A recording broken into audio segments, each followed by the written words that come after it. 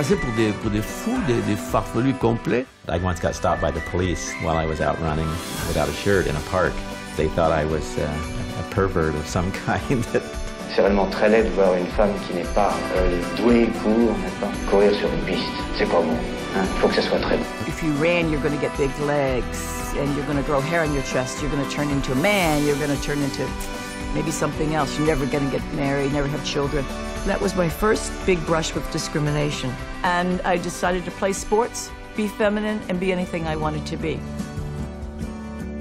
I started running, and it was as if I were operating a time machine in reverse. Suddenly, I felt better than I had felt probably in 20 years.